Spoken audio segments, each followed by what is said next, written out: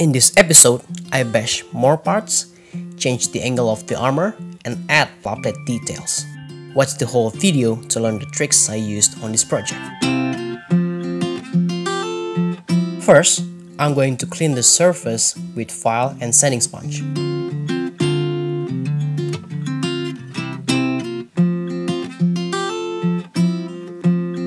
I'm going for this idea.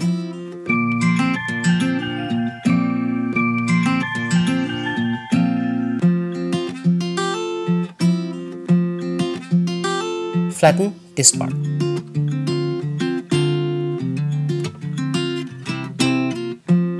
Sew the middle part from below.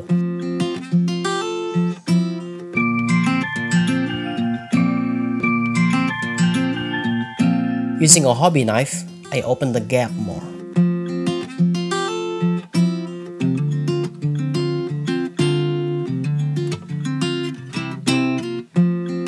Then, using a triangle file, I open the gap even further.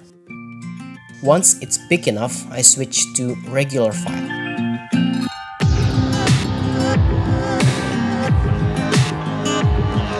The extra plate will add detail and support for the fin since the gap is slightly too big.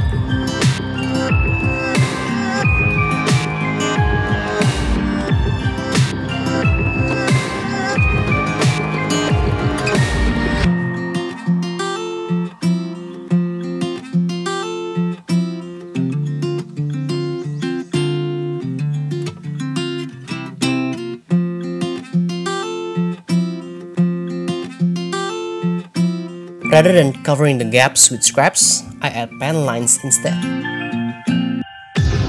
Next, I cover the gap on this side with plates.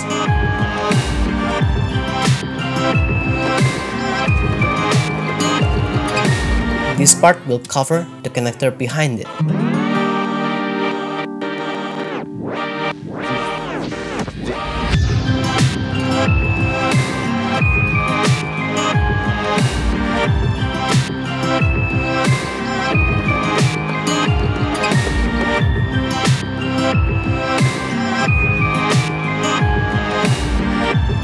Mark the inner frame with scribing pen.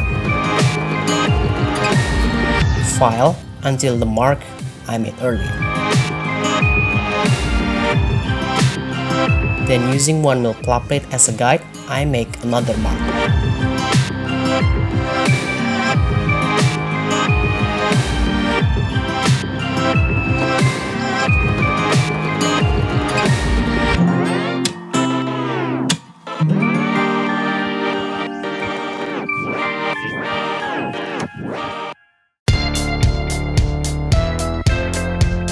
With this scratch built-in frame, I can remove all the armors later for painting.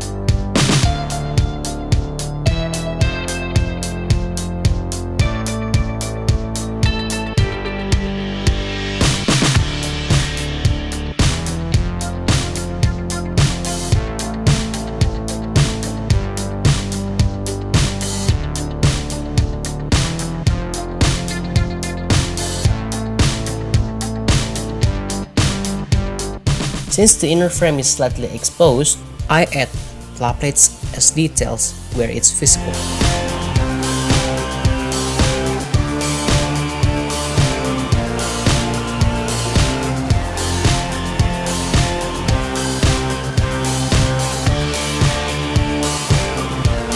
First, I clean up the excess plate from the mistake I made earlier.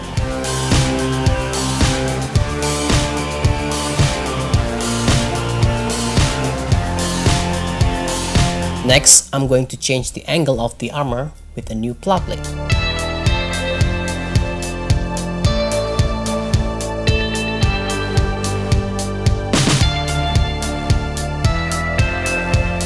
Trim off the sides while leaving a little plastic.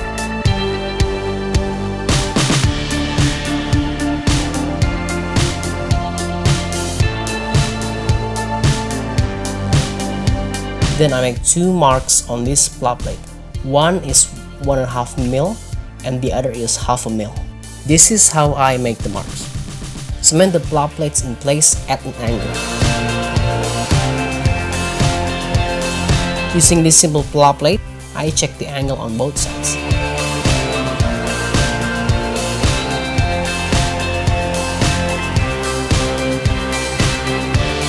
This plus strip fill the gaps and hold the plow plate on the correct angle. Add more plow plates. Using this template, I can add pen line on both sides.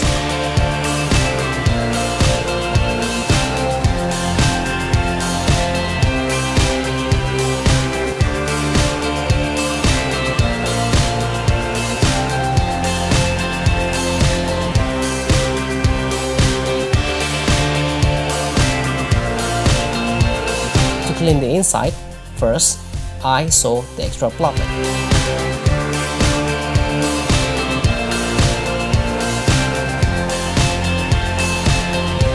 Then with a triangle diamond file, I trim the rest at a different angle.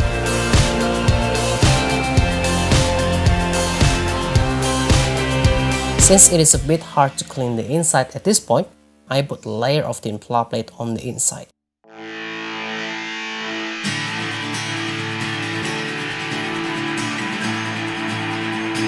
I add regular cement on the sides since the connection is a bit loose.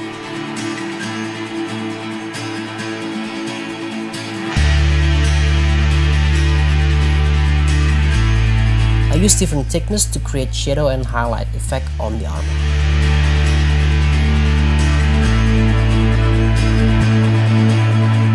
I use too much plow plate, so using a hobby knife I remove the excess.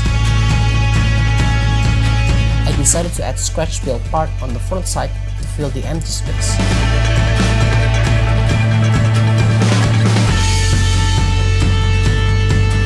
Plow strip on the top will fill the gap between the two plow plates on the side.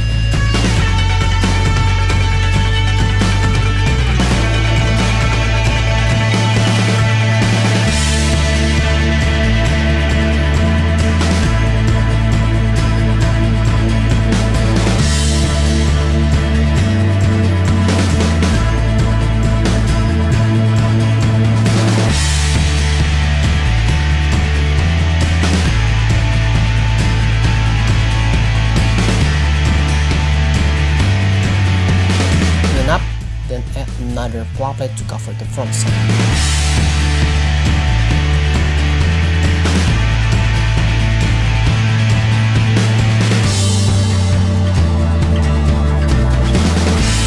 Then I add another small fin on the top to cover the small hole. Because I kept the first connector I made, the side armor can be snapped in place while still be easy to take off. This is how I detail the side armor with plow plates and leftover parts.